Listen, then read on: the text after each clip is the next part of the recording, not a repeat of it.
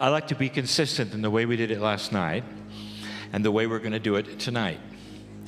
And so what I'm going to ask is for all of our guests in a moment to come in, and they're going to sit in the order they presented, and each one is going to do a little presentation representing either their entity or what they want to say. And before I do that, I want to say thank you to all of them. It's been another great day, and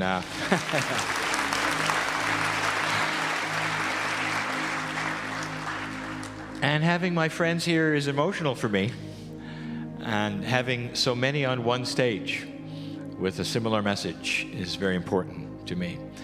So let's get on with it, and I'm asking my guests please to come. Pragit, you can come first. And here they are.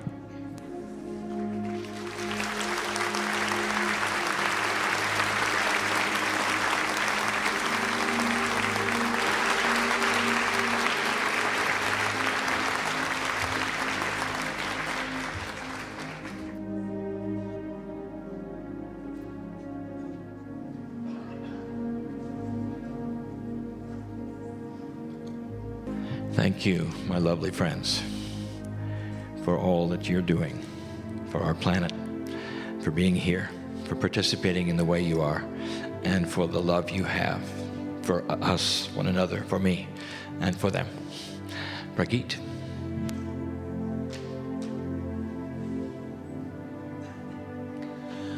Beloved ones, we greet thee again. And again we invite you to simply relax. And again we suggest you close your eyes and just tune in to the energies that you have called in this day. And feel this 12th dimensional field is still here if you wish to connect to it. So feel and ask for more. Just ask to feel it deeper. There are a few things that we said to you a little earlier. The first, we wish to remind you once more this simple phrase, thank you, bring me more. It can change your life. Thank you, the gratitude for what is. And bring me more, because existence is abundant. Existence wants you to be abundant. How much can you allow? What is this abundance? So many people still connect abundance to this money. No. Abundance is having what you need when you need it, with a little bit extra to share. And when we say what you need, we are not talking about bread and water. If you want to go on vacation in Hawaii, you need it. If you want to drive a beautiful car instead of a wreck, claim it. Allow yourself to live the way that you deserve. Existence wants you to be abundant. Thank you. Bring me more. Something else that we would simply like to say. You are all creators. You carry the spark of the Creator within you. You create everything that you experience in your life. So start creating more consciously. Love yourself. And again, we said a little earlier, allow your vibration to move to its natural, beautiful frequency by stop holding it back. Stop judging yourself. Stop judging others. Stop judging situations. Your judgment tends to lower your frequency.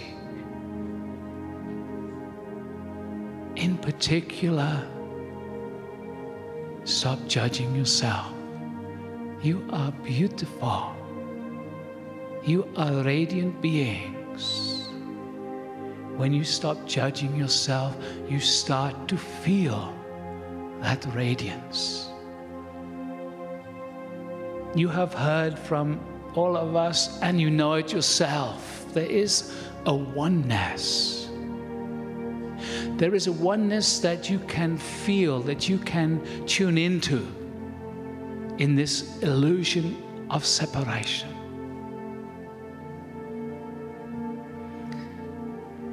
We love you and we bless you.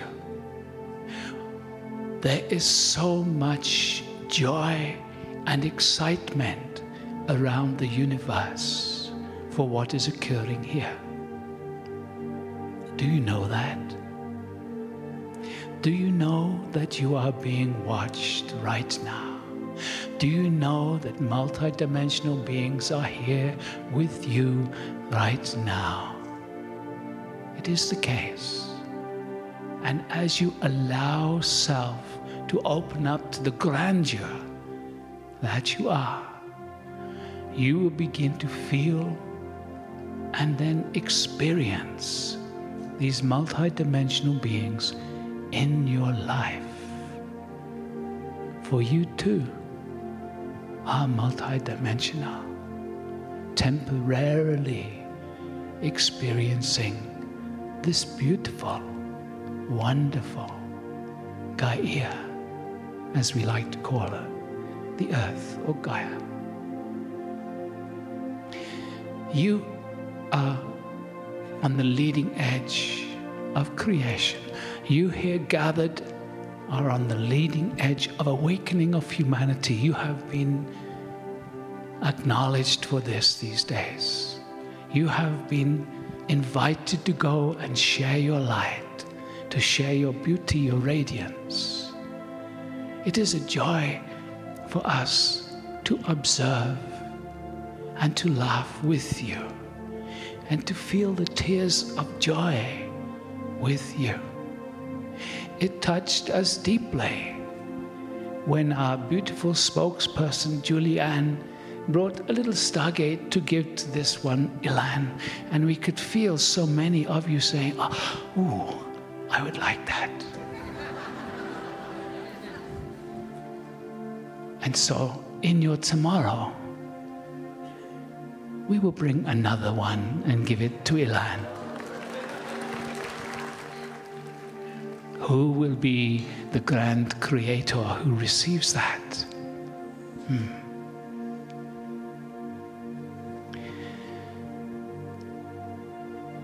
One thing that we have said in the past, and we would like to say it now, it is about loving yourself and knowing yourself. We have made this suggestion to many. Love your body, this physicality. And we make a suggestion. Love the body as if it is your closest friend, your lover. When you take a shower, slow down, embrace the body. I love you, I love you, I love you. It will start to give you an experience of yourself in a different way. It will start to help you to connect to the innate intelligence. When we first suggested to Pragit that he does this, he felt a little strange in the shower saying, I love you. He whispered it at first. But after a while, it took him a while, because he wasn't totally being that love.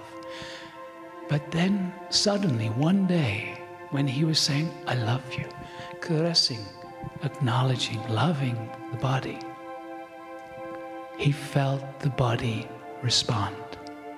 It was almost, he describes it as an inner hug. The body responded. He suddenly felt like a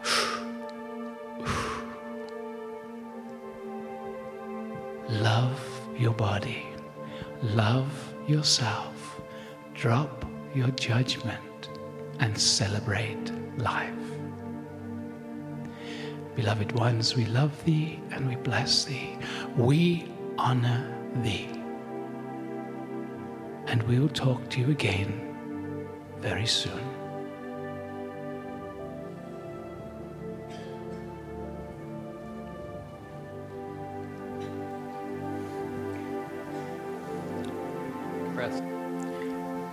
Yeshua and El Moria have asked to join in an equalness, sitting here in a togetherness, in order to convey a slightly different perspective in loving yourself.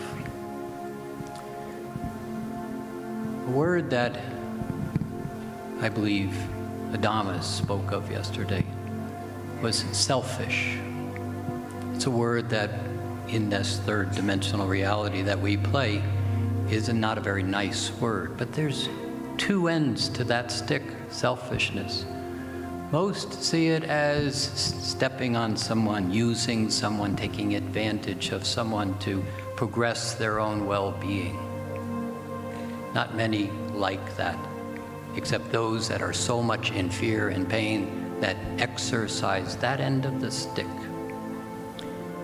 But Yeshua and Metatron, Yeshua and El Moria, wish to speak of the other end of the stick, one that says, have for yourself. See, so many of you are healers, and you give, and you give, and you give. So many of you have grown up in the religions that say it is better to give than to receive. But if you keep giving and giving and giving and giving and giving, there's nothing left to give. But we've grown up in that third dimensional reality, having no power and giving. As this shift of consciousness unfolds, you are being requested to be selfish, to simply begin to have for yourself. Continue to give, but have that which nurtures you. Allow it to be abundant as it flows to you, and give freely of the excess. In that third dimensional game that we've played, in being controlled and weaker and less, giving for many was the way of finding that space in the heart. But in this shift, it's about having for yourself. The shift allows you, instead of looking externally for your well-being, for your validation, for your acceptance, it's in the space where you become selfish, in the heart, in the sacred heart. It's in the sacred heart that you begin to recognize in present time that I can observe the world. I don't have to move to it in order to fit in with it.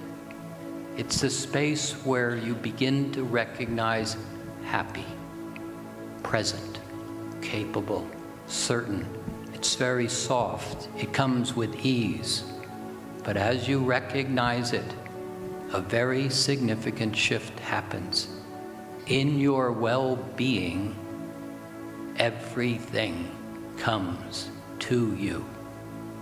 You need not go externally looking for filling the lack. The lack is in the external movement.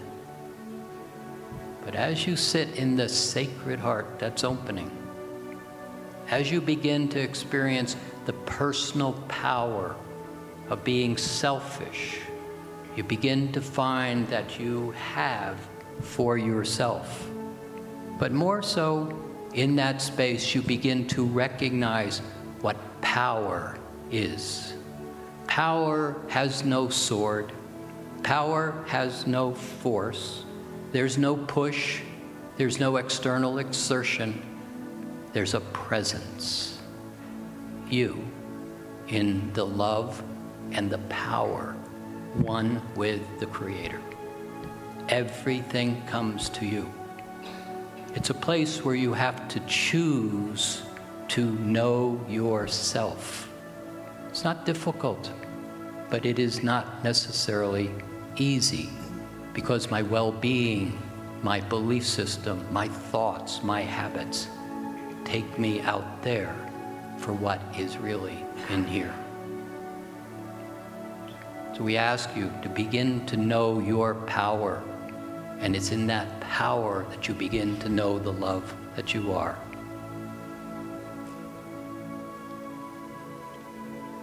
We love you greatly. This is an adventure. Enjoy what you are about to experience.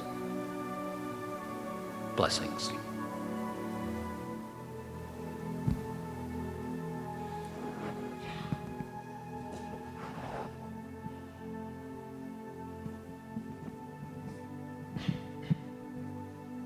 Good evening. I'll tell you a wee story. This would be an old friend of mine by the name of Raven. He was telling a story from his grandfather's grandfather's grandfather's grandfather's grandfather. That's a long ways back, you know. But understand this. He was telling the story of himself. Because what is remembered is that he was that little self. And the grandfather was telling him how to cross the stream, so to speak. So he walked out into the middle of the stream and he told the young raven, he said, now when you come out here, be careful. You know, the raven, he's just ready. He shows that grandpuppy. He stepped right into the stream and sploosh right on his butt. There he stood there looking, wiping the water out of his face. And he stood up quickly and he wanted to get to his grandfather, who had moved further out into the stream.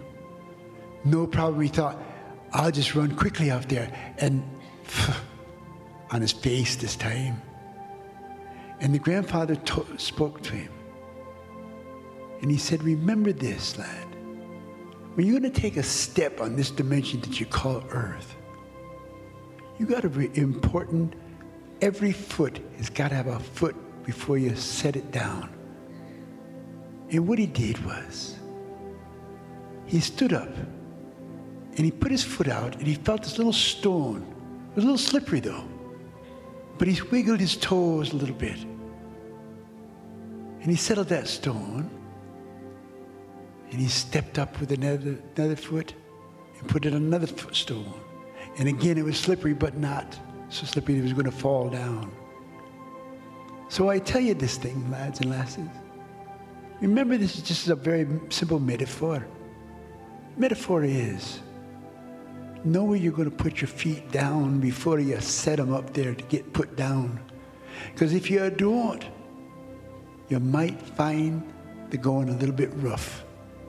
But as you learn through age and unification of all the love these people are sharing with you right now tonight, understand this much. You're all walkers of this life. And you don't have to fall down so much. Good evening.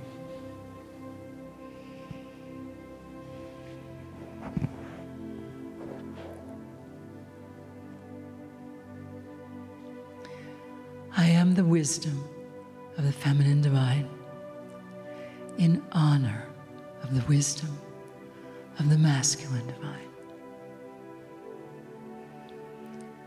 We wish to continue to speak of love, of self, and deep nurturing. It is the time of the nurturer. We ask you to nurture yourselves first, and then nurture others. And the deeper you go in the strength and expression of the infinite love, you will find a beautiful exchange, an infinity symbol, where you love others, you love yourself, you love others, you love yourself. And before you know it, you don't know where one ends and the other begins. It begins with you nurturing yourself in the energy of wholeness, in the energy of holiness. A deep breath for nurturing, please. In this time, we also encourage you to live with what is, so that you may more clearly see what can be. And a key for that is the less you judge, the more you will see.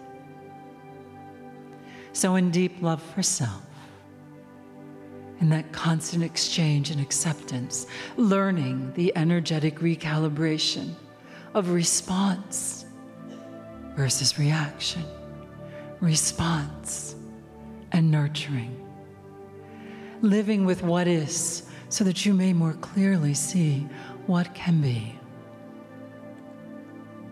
The life continues to unfold.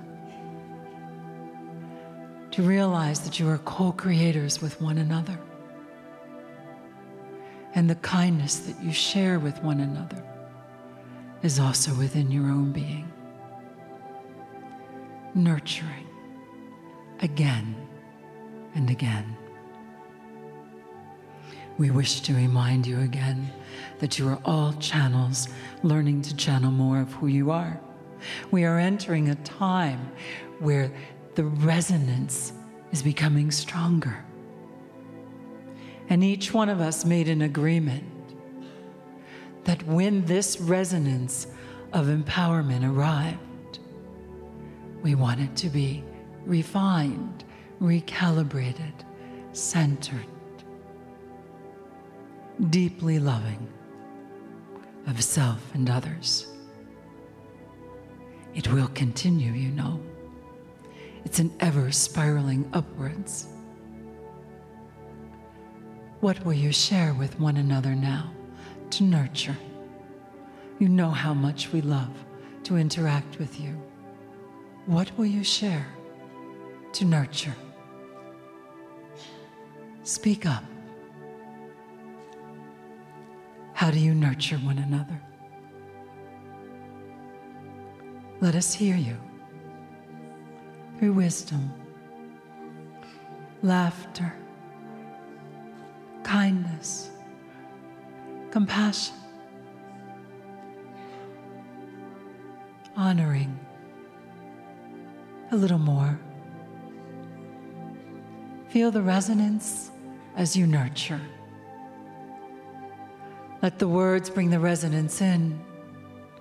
And as we continue to realign, recalibrate, and change the old beliefs, transform, evolve the old beliefs, of course, let that evolve and change the old actions. Are you willing? Without guilt, please, for that is the last thing we wish to bring to the planet. Without guilt. To recalibrate, realign, reaffirm. You came here in the energy of unconditional, infinite love. And it is that resonance that we share in this moment. Hold it in your hearts. Share it with your loved ones. Continue to inspire. Continue to demonstrate unconditional, infinite love. Let it pass through you first, and then remind others they too are channels for unconditional, infinite love. Do you agree? Continue the merging of all that you are. Continue to grow in your ability to channel more of who you are. And may all of it be in the resonance of infinite love, for you are infinite beings. The more you know that, the easier the infinite love flows through. Are you ready? Then let us continue honoring you. I am the wisdom of the feminine divine, in honor of the wisdom of the masculine divine. And so are you. Blessings of union.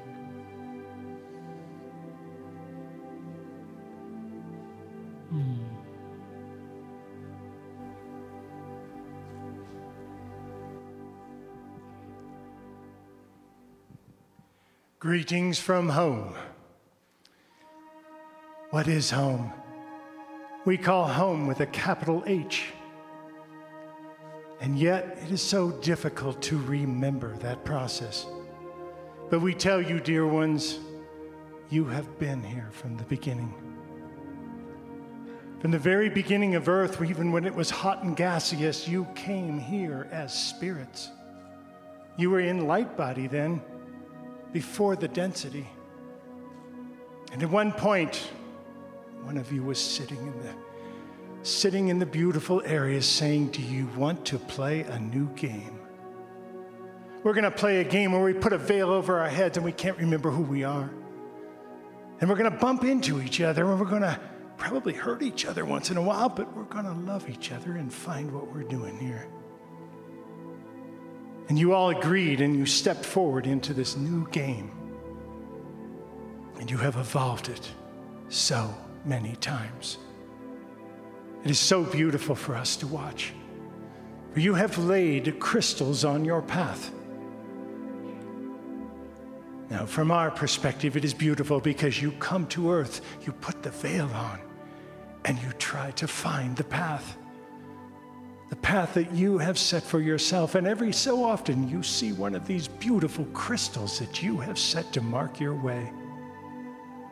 And many times, dear ones, you have given your power to the crystal. You have worshiped the crystal. You have said, you are the honor. We are the small beings. And the crystal is trying so hard to reflect your light. But sometimes you haven't been able to see it. Part of that is the game itself and the way you devised it.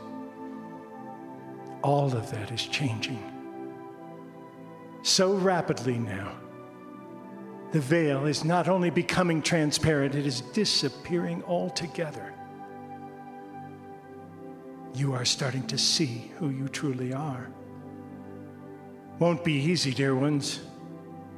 You have BS. Belief systems. Opening that up will be the biggest part for all of you. To dare to rethink. For what you see in the crystal is not the light from home, it is your reflection. Every religion on planet Earth is meant to reflect your power. Every book. To help you remember who you are. Is it possible to remember every part of it? No. That is what the veil has been helping you with. But now that it's starting to become totally transparent, you can see. Trust it. Step into it. Dare to place yourself first in the line of energy. It is your rightful place. As was previously spoken, there is a major difference between being selfish and being self-first. For being self-first is your rightful place. When you see the crystals on the path, when you see your reflection of light in many of these beautiful ways, take it. Own it. Know that you are once again evolving this incredible game. You came in light body originally to birth the earth. And all the different levels that she has gone through, that you have walked her through. And now, after having all this energy in density, you are stepping back into light body right now. Do you remember who you are? We do. And we will hold that light for you until you can hold it yourselves. It is our honor. Aspavo.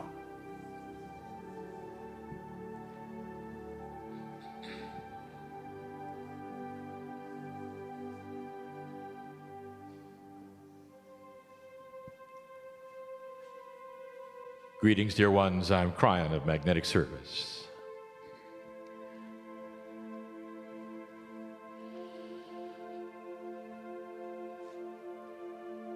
I open the gathering with my energy. I close it with my energy.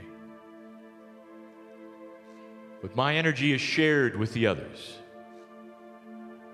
I want to review. Sitting to my partner's left are teachers. They have different methods of informing you of so many different things. I want to get to the practical. I want to reduce all of this to something that you will leave with and remember. All of the teachers are telling you you are enabled past what you used to be. Each of the teachers, in their own way, are giving you information that there is a paradigm shift on the planet. It invites you to take a power that you didn't have before. Each one in their own way is giving you precious information on how to proceed in this, the new energy. Each one. There is a confluence of energy, of sameness of message that says you are magnificent and different than you were. Practical. What do you do with it? And do you even believe it? Dear ones, there are always those who would say it is a good message. I always feel good when I hear these things from these, the teachers of this age. And yet some of you will say, and yet I don't know what to do next. And there are some listening to this right now who don't believe it. They say it is flowery. It is good. The intention is there. And they say there is no substance, for there is no way I can believe this. Look at the world, they say. And what is going on? As they tune in to their media anywhere on the planet, they will see the strife right now that is different. Frightening it is. And they will say, this does not reflect what the teachers have said this day. There is no light, they will say. There is no comfort or joy or celebration or hope, they will say. I'm going to tell you again what I said. If you buy into that, my dear friend, you are taking on exactly what the enemy of darkness would have you do. They want to rip away the belief that there will be hope, that there is hope, that there is light. Practical. Let me show you something special. This is the first time on this planet that you have a war that is not country against country. It is blatantly dark against light. It was predicted that in this time the darkness would raise its head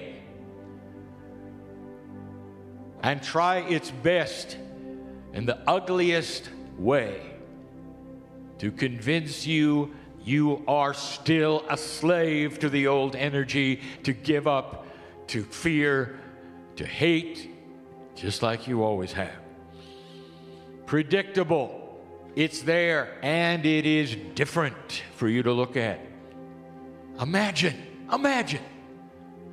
an army of darkness that is so powerful and well-funded, they don't even need borders. They can go where they want and do what they wish. Imagine, this is different. I'll tell you something. There's a paradigm shift coming in order for you to beat this. We mentioned some time ago what it would be. We said it's simple. How much money does it take to fund what you see going on right now that is dark and ugly and awful, unexplainable and scary? How much money do you think? And the answer is a great deal. It has to be funded on a daily basis with the kinds of funds you have no idea. Big. We told you to cut the funding. If they don't have the funds, they will then not exist. We said that. And there are those, even within your own government, who heard that. My partner knows this, for they have spoken to him. And they said, that's not good enough, give us another way. And now I'll tell you why. It's something that they know, it's something that you know. Because, dear human beings in this country, it is your friends who are funding them. You must change the paradigm of integrity, of who you let do what for friendship or non-friendship or political reasons. How many heads have to be cut off before you see it clearly? Practical. Things are changing. Now,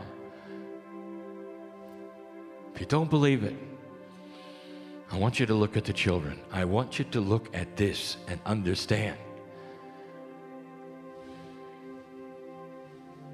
You have an entire race of new children on this planet, and you're having trouble with them because they don't believe they were born dirty. They know things that you didn't. They don't comply because they're wiser than you were. They're self-assured because they come in knowing, and they know they are magnificent. So, doubter, I want you to take a look at what is in front of you that is happening on this planet right now and realize all of it was predicted, and it's happening exactly as we said. That should say something about the practical. What are you going to do with these kids?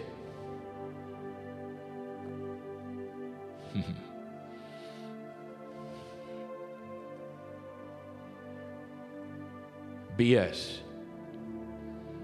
Belief systems are going to have a very difficult time with the roles in their churches with children who will not buy in to being victims and born dirty.